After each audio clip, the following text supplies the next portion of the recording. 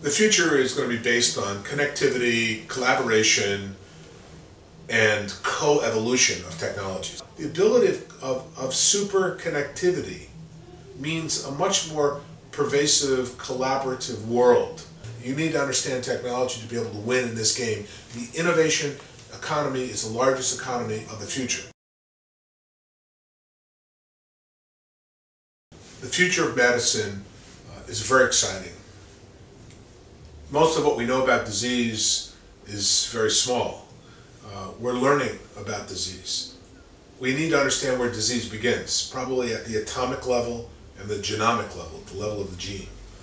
New technologies will help us do this. So nanotechnology, biotechnology, neurotechnology, together, nano, bio, neuro, even IT, combined, convergent technologies will help us understand and develop a new kind of medicine called personalized medicine.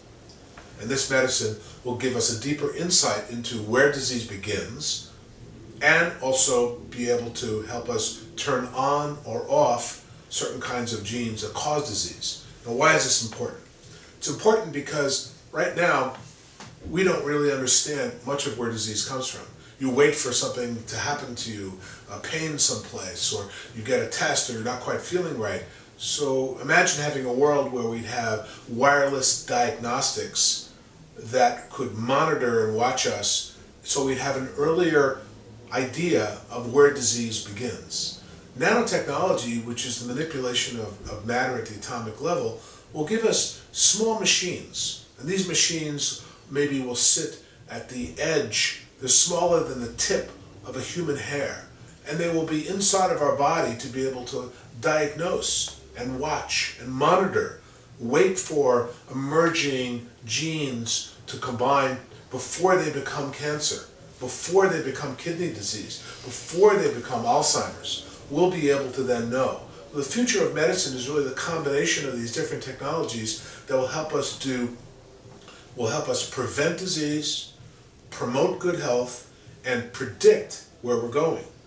Now, a very important part of the future of medicine will have to do with what's next for genomics or biotechnology. Right now, you can get your human genome mapped. Your genome mapped, today that costs about $1,000. There's a smaller set for under $300, but eventually being able to get your personal genome, which will tell us a lot about your future health status, eventually that will be free.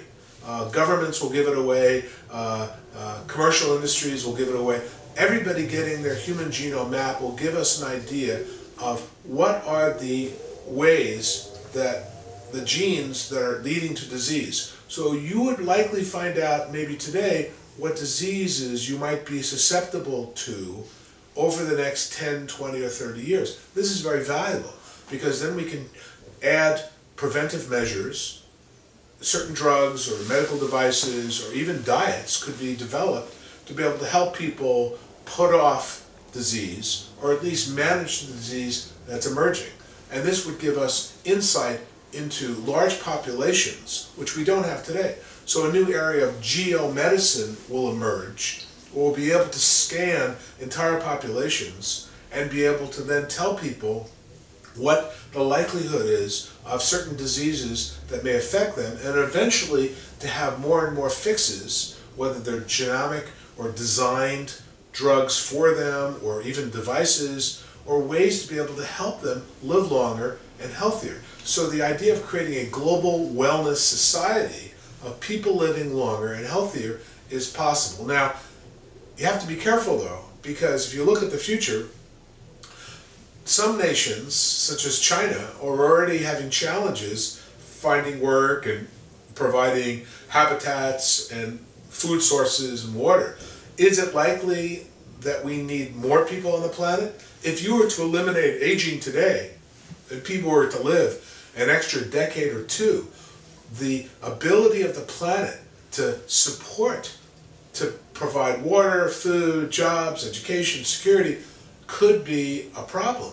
So we're going to have massive challenges in the future to be able to, manage, on one hand, life extension through better health care. On the other hand, is the carrying capacity of the planet capable of feeding, housing, providing jobs, economic sustainability for an extra billion or 2 billion people? This is going to be a big challenge in the future. If we create a sustainable future where people are healthier and living longer, can we afford that future? So you have to be careful. There are second and third order impacts from things that we do, and we have to be careful about what they are, because this is our home. We all have to live here. Today you have the choice of a boy or a girl if you want to have a baby. Today you have some choices also of which embryo you want to put in the body. There are many choices today that give us an idea what the future is coming. I would forecast as a futurist that the future of designer babies is very soon. Within the next 10 years, you will have choices. Why? Mapping of the human genome. You will likely be able to create a combination genome between a mother and a father. You take their genome and be able to determine what is the likelihood of choices of their offspring, of their children. Now, those choices may give you disturbing options that today you can't have. For instance, while the baby, even before the baby is formed, after the mother and father get together, there may be choices such as there's a gene we've discovered, or what's called a SNP, that shows us that there's a high potential of your child to have alcoholism. We could eliminate that, but what are the implications from eliminating that gene? We don't know. We are noticing now there is a gene associated with Alzheimer's or breast cancer. We know that today. We will be able to know which babies, as they're evolving, we'll be able to scan wirelessly their genomic profiles and be able to determine what diseases they may get.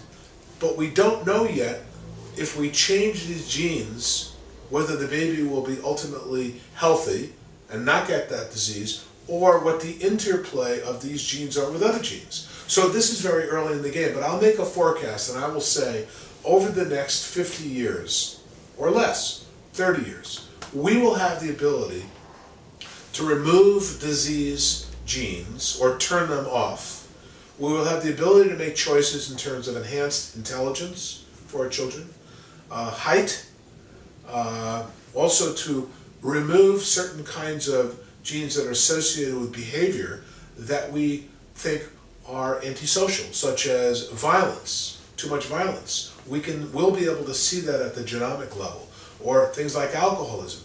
But when we get to other genes, in terms of behaviors, it becomes very complicated, such as homosexuality. Will there be a gene for homosexuality? We don't know. We could likely find genes for certain kinds of behaviors as well as certain kinds of diseases. The question is, what do we want to eliminate? What do we want to keep? And many of these choices may be left up to individuals, not just governments, to regulate. I think inevitably human beings seek to improve themselves, to enhance themselves. Are we looking for the perfect human being?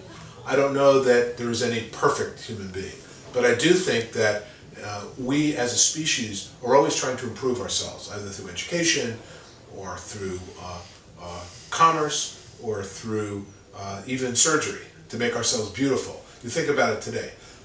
Is fashion not a part of our world in terms of making ourselves more attractive? We improve ourselves with makeup or plastic surgery to make ourselves look more attractive to others.